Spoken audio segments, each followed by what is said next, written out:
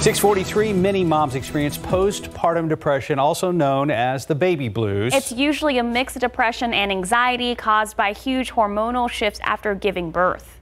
So it actually happens to a lot of people. It's just not something that we always are talking about. That was Dr. Sarah Van Arendonk, an assistant professor at UT Health San Antonio. She says the intense feeling of sadness is common during the first 1 to 3 weeks after a woman gives birth. But it becomes a cause for concern if those feelings are keeping you from doing your daily tasks. That's when Dr. Van Arendonk says it's important to let someone know what you're feeling.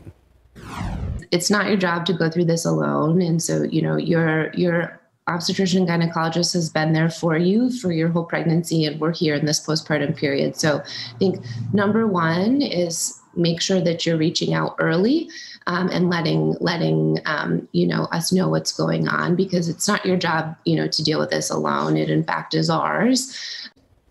Well, she says the Center for Healthcare Services and the National Alliance of Mental Illness of San Antonio can also help. You can find more information about postpartum depression over on our website at ksat.com.